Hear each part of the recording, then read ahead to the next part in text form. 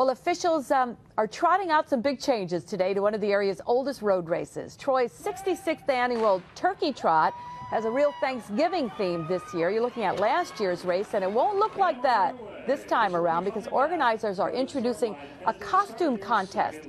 The Turkey Trot has a long tradition in this area. It's actually the 12th oldest road race in the country and the 64th oldest in the world. But it's the first time runners can compete for more than just being the first across the finish line. They can also compete for best Thanksgiving costume and most unique costume. More than 8,100 people are expected to take part.